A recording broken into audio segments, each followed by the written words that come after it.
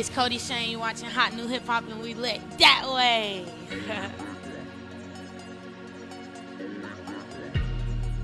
Before I start actually taking music like seriously, I wanted to like be the first girl in the NBA. And then when I realized I couldn't do that, I was like, nah, I'm not even trying to play basketball if I can't be in the NBA. I'm trying to play with the dudes. So then I was like, all right, I'm gonna go act. And then I didn't want to do that no more. So then music, I kind of like just stuck with it. Well, my dad has like, I gotta count real quick. Like 6. On my dad's side is 5, I think, and on my mom's side is 5, including me. So that's 4. So that's like 9. Born in Atlanta, and I'm not sure exactly how many years I lived there. Then I moved to Chicago. I feel like I was like 3 or 4 maybe. And then I moved to Chicago, and then I moved back to Atlanta when I was like 13. I wasn't a bad student. I would say I was bored. I would say, yeah, I was bored before. I was just like, I'm bad and I'm destructive. And I always just were like, dude, I'm bored. Let's go do, let's do something else. But, yeah, I was homeschooled for 7th and 8th grade, and then I went to high school. I just like I like 90s R&B. That's my thing. So I feel like that was my thing back then, too, and I still like it just as much, so yeah. I pretty much grew up around music all my life. My sister was in a group called Blaque when she was like around my age, a little younger than me. And they like went across the whole world, and they did the whole tour thing. I went on the, when I was like real small, I went on the fan mail tour, the TLC fan mail tour, as a baby, and that was fire, I guess. I don't know, I'm pretty sure it was fire. Like, if I could remember, I would be like, it was fire. But I know I was there. I got a few pictures from there. What else? So I grew up around it, so I always knew I would be some type of entertainer, like, whether it was movies or it was music. I just didn't know exactly how to, like, approach it, but then I figured it out. Lil Bo, my first time ever seeing him, like, ever, like, being hot, hey, bro, was at like Mean Street at the studio. And then after that, let me think, I went to some show. I always talk about this, I never know how I got to the show, but I went to some show at the Masquerade in Atlanta, and he was performing. And once the show was kind of over, I saw Coach K like in the back, and he was like, yo, I manage Yachty or whatever, it's my artist, you gotta come meet him. So then I'm like, cool. So then he like, introduced us at the show, and I'm like, yo, what's up? We take a picture.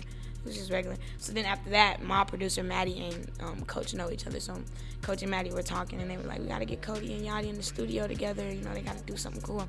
And as soon as they said that, I was like, I want this man on SAT, because I just think it'll be fire, right? So boom, we go to QC, and Yachty's there, and then I'm just playing him sad, and he loves it, and he gets on it, and then we just actually made like we linked, we had an actual connection. Like, it was like, all right, we could be friends outside of this. Like, we could go to the mall, or we can go eat and talk about other stuff. We don't always have to talk about music. So it's like, some people you can't really get a real relationship with outside of the whole music bubble. Yeah, March, because that's when we met, and then I text him like just on some like trying to be cool, like, yo, I just dropped my tape, bro, and he posted it, and I was going nuts. I was like, Yachty posted the tape. So then the tape went crazy, and it was fire. And then he tweeted sad. I remember that like it was yesterday. Well, I knew Matty really knew Matty before I even was like I knew Clax before I was doing music too, but I really knew Matty before like I even was doing music. Like, I was just going to school being like lame or whatever, and he was working with my sister. She was doing her whole solo thing, and so long story short, blah blah blah. They get it. Him and my mom and Clax, they get this production team. They get a studio, so it's like a really really nice studio, right? So everybody's recording and stuff, and then they have this. I'm like, yo, I wanna be a rapper.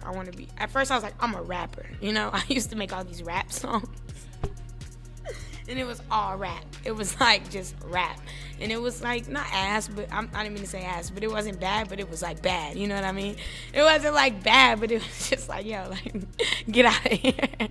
So I was like, I want to be a rapper, and they was just like, nah, you're not ready for it. You know what I'm saying? You can't handle it. So they had this other girl group that was like so fire or whatever in Atlanta, right? That's me throwing tomatoes. But they had this whole girl group, and they're like, so I'm like writing for the girl group. I'm writing all these I'm writing smashes for the girl group. It's like this really local girl group in Atlanta, right? So I'm writing all their smashes. They putting out smashes, right? And they're going up. That's me writing them. So boom. Now all of a sudden I'm ready. I do sad. My mom didn't even really like it like that. She was all like, it's not, you know, it's cool. You know what I'm saying? But Matty was like, that's fire. So then me and Matty just started recording all the time.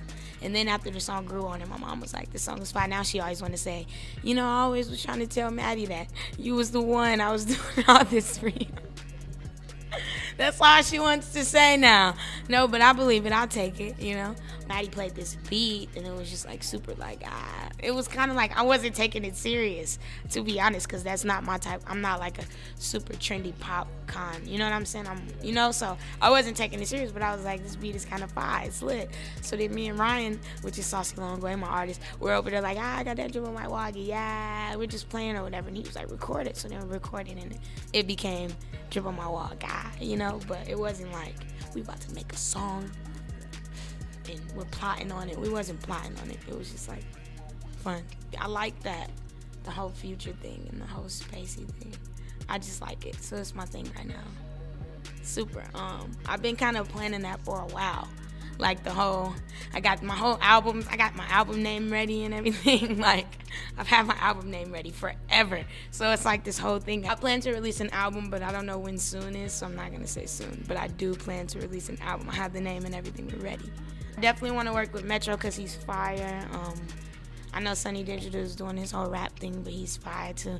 Mustard on the beat, he's fire. He on my wish list right there. That's my boy. But who, artist-wise, this might be weird, but pull up with a stick, let it hit. You know that song? Shy Baby, I really want it. Shy Baby, yeah, the new guy. I want to work with that guy. I like that guy. He's cool to me. Because I listened to his other music, and I was like, man, like, he's actually good. Like, I like that guy.